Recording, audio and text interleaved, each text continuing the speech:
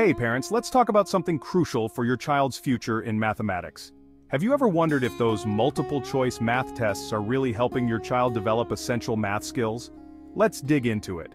First off, multiple-choice assessments, or MCAs, often lead to surface-level understanding and rote learning. According to a study in the kids exposed mainly to MCAs generally miss out on the depth needed to tackle non-standard problems. They get used to picking the right answer without truly understanding the why. Secondly, problem-solving abilities take a hit. Research from the reveals that students relying on MCAs show weaker problem-solving skills. In contrast, open-ended tasks that require step-by-step reasoning and justification build critical thinking skills. And then there's self-assessment. Studies like one by Barana et al. In 2022 show that self-assessment is vital for recognizing strengths and weaknesses.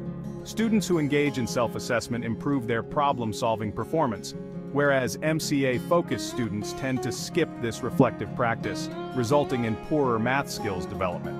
Now let's talk about engagement with mathematical reasoning. MCAs typically skip tasks that involve proofs and reasoning, crucial for constructing logical arguments. According to ERIC research, these skills are essential for higher-level math and real-world problem-solving. Lastly, the long-term impact on cognitive development can't be ignored. The same ERIC study highlights how proof-based learning prepares students for advanced math and real-world applications.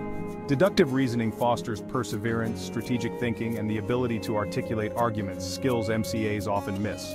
So what can you do? Encourage your child's teachers to incorporate more deductive and inductive reasoning tasks. Emphasize proofs and open-ended problem-solving exercises. By moving away from an over-reliance on MCAs, we can better prepare our kids for the analytical challenges of the future. Visit Math Club for Kids at https://mathclub4kids.com/ for more resources to support your child's math education.